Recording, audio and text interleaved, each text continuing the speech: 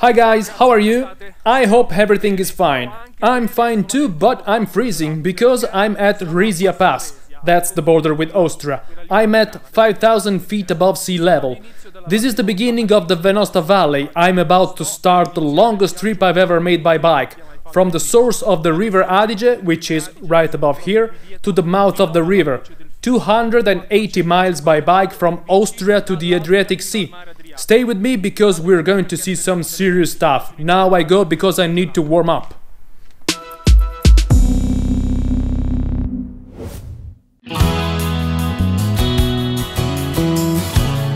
So here I go, from the snowy landscapes of Trentino Alto Adige through the cities of Bolzano and Trento, along the banks of the river Adige till Verona and the Venetian plain, to the Adriatic Sea, always staring at beautiful views, discovering a lot of interesting things that you can admire on this trip that I'm sure will inspire your next trip.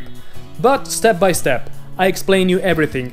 Let's start from the Italian border and the beautiful landscapes of Lake RESIA.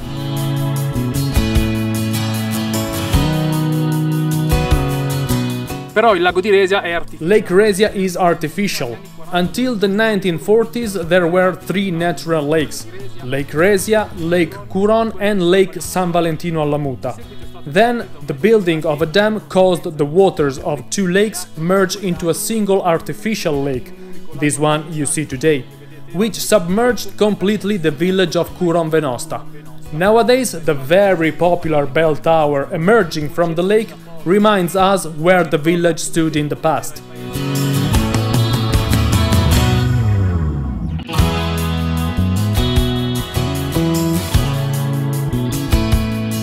And so I keep on traveling along the well-marked bike path in this polar landscape, along the shores of the frozen lakes to the beautiful village of Burgusio, known for its Prince's Castle and the Abbey of Mount Mary, the highest Benedictine monastery in Europe, one of the most important in the Tyrol.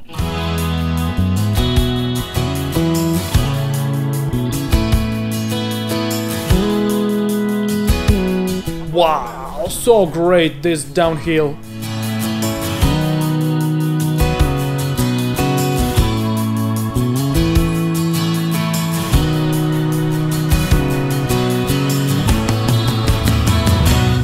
The Adige is a cocky stream in the mountains, and I ride at high speed through this great valley down to Glorenza, with its beautiful medieval walls and the traditional look of southern Tyrol, and, above all, with its beautiful arcades, the smallest I've ever seen.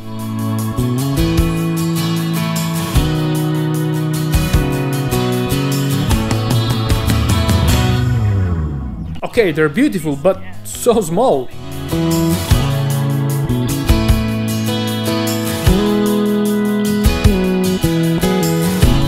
Allora ragazzi, intanto qualche informazione. So guys, few information about the bike path. It's always well marked, very well, so you will have no problems finding the way. There is always the railway running by the bike path from Malles to Verona, so every here and there you'll find a train station and take a train if you are tired, if you have problems with your bike, if you want to go back. After Verona to the Adriatic Sea, the railway is not always close to the bike path, but sometimes they cross, so no problems also there. From Malles to the Austrian border, if you want to begin from Austria like I did, there is a bus that can carry a small amount of bikes. In the description of the video you find their website for more info. Another tip: always check the weather forecast before you leave, and the situation of the bike path. Now it's late February, there is no snow on the path as you can see, but around the frozen lakes I found a bit of ice on the tarmac. So, first it was dangerous, and second a waste of time, because I had to carry my bike with all my stuff by hand. So always take information.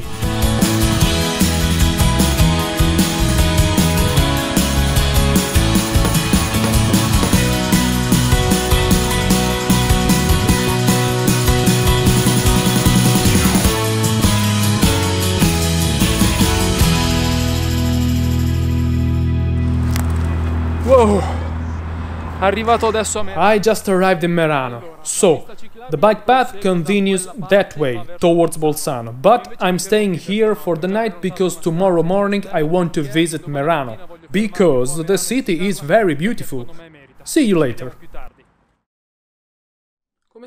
How good is to take a shower after a day like this, I got few things to do, you see, download the clips, charge the batteries, so I have some work to do. We'll see tomorrow to take a tour of Merano. And here I am, sunbathing, finally warmer temperatures than yesterday. I'm on the bank of the river Passirio. Let's go have a tour of Merano, because the city is very beautiful. It was a tourist destination in the 19th century when this was the Austrian-Hungarian Empire. Among its guests, the Empress Sissi, Franz Kafka, just to name a few. Merano is very beautiful because it's very well preserved. It was spared from the bombing of the World War II because here the injured soldiers were taken to be nursed. In fact, in 1944 Merano was declared a hospital town. So let's have a tour.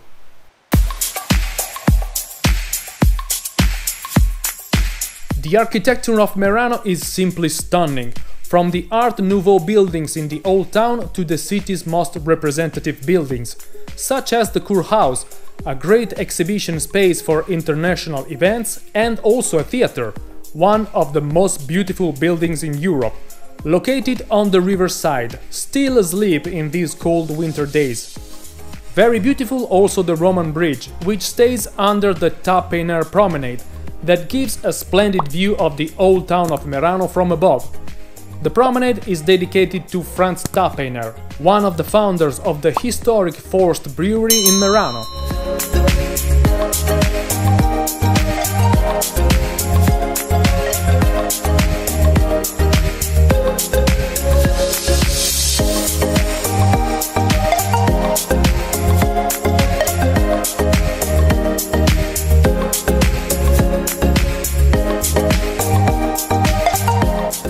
Behind me a very interesting venture, the Museum of Women, which uses books, documents, clothes and everyday objects to explain the role of women in the Western society over the last 200 years. This is also a place for meetings and culture. There is an important library, and this one in Merano is the headquarters of a network of international museums dedicated to women. Very nice, bravo, but now we go to Bolzano. On the road again! From a cocky stream, the Adige has become a river, and I follow it at high speed down to Bolzano.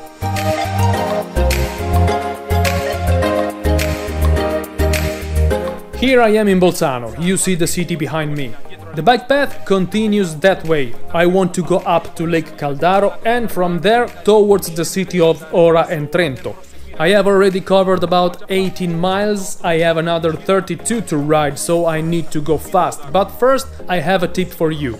If you have time, you can go left to the city of Bolzano, it's worth a visit. I did it a few years ago during Christmas time, it's absolutely beautiful. You find the link to that video in the description of this video. But now I go, otherwise I will never get to the sea.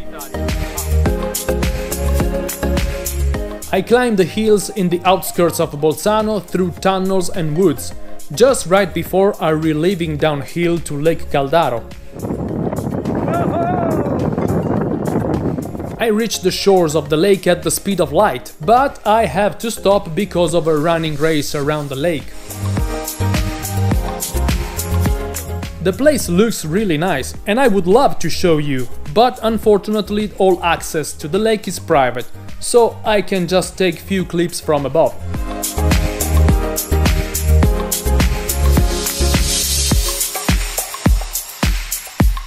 Really warm, very nice. Best time to stop and take a break. Here you can see a beachy grill, it's like the rest areas you find along a highway, but of course on a bike path. So a place where you can stop and rest, eat something, drink something and find assistance in case of problems with your bike. This venture was born here in Trentino, but it's spreading very quickly throughout Italy.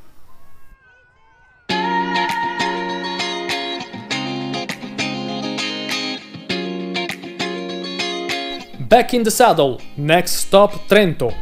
A very short and interesting detour from the bike path at San Michele all'Adige takes you to Italy's most important ethnographic museum, a place where to discover the roots of Trentino region through an interesting exhibition of objects related to agriculture, work machineries, the mountains, religion, music, everyday life.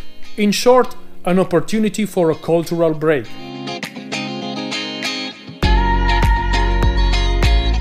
And up there it is, the Dos Trento, with the silhouette of the mausoleum of Cesare Battisti, welcoming me to Trentino's capital city.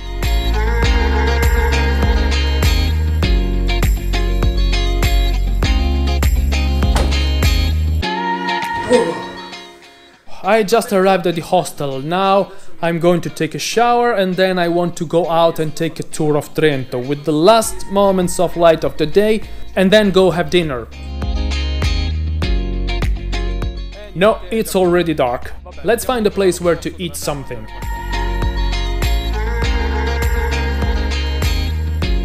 Actually, I already visited Trento a few years ago. Really beautiful, I leave the link to the video in the description below. So now I focus on food to recuperate the energies. A huge pork hock with potatoes and sauerkraut and then straight to bed because tomorrow I want to ride a lot of miles. And here I am, after a huge pork hock, a deep sleep, of course. So ready for another day traveling towards the Adriatic Sea. Today I want to do a lot of miles, about 60. I want to get to Verona. It's very early, quite cold, ready to go, but first I want to tell you something. It's almost completed the connection from the Adige bike path to Valsugana and the River Brenta bike path that runs from Pergine Valsugana to Bassano del Grappa. Very beautiful. I did it last year, you find the link to that video in the description below. This means bike culture is spreading in Italy and in 2023 it will be possible to travel a lot more by bike. Excellent! Now, Verona!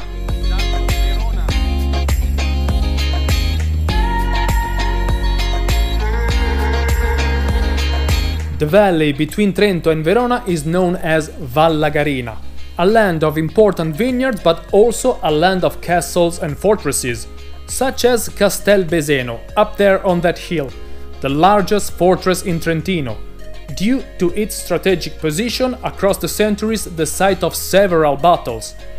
A few miles south, in the municipality of Avio, there is the Sabbionara Castle, one of the best known and oldest fortified castles in Trentino, for years owned by the Castelbarco family and in 1977 donated to the FAI, the Fund for the Italian Environment, that manages it and takes care of the visits.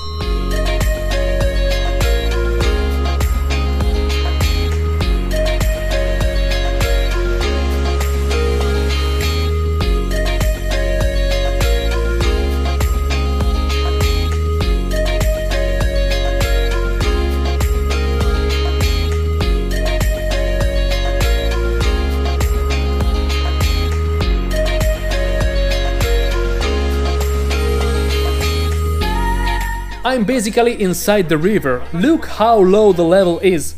It hasn't rained for about 3 months in northern Italy. The sun feels like spring and we're still in winter.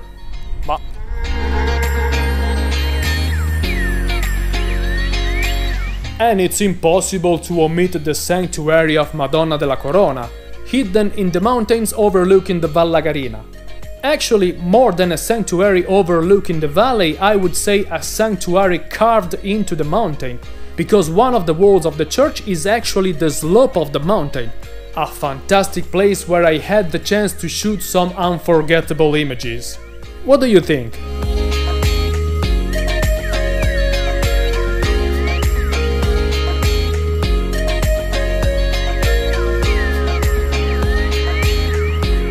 Through countless vineyards and small villages, I get to the final part of the valley, in the land of the fortresses, that bears witness to the past of this area as the border between Italy and the Austrian-Hungarian Empire. One of them is the fortress of Rivoli. in a scenic position right at the end of the valley, saying goodbye to the Alps and welcoming me to the Venetian plain. It's almost the sunset, and I begin to feel tired. With the last lights of the day, I enter Bussolengo and head straight to Verona, where I arrive in the evening. Whoa. Finally in Verona. Guys, I'm exhausted. It's already dark. 63 miles and a half. I've never done anything like this before. So there's nothing left to say. This video ends here. See you for the second part of the journey from Verona to the Adriatic Sea, that you will see soon here below. I also recommend you to visit Verona if you pass by and have the time to do it, because it's one of the most beautiful cities in Italy. I did, of course, last year, and below you find the link to the video. Guys, good night. I go faint in the bed. See you for the second part. Bye.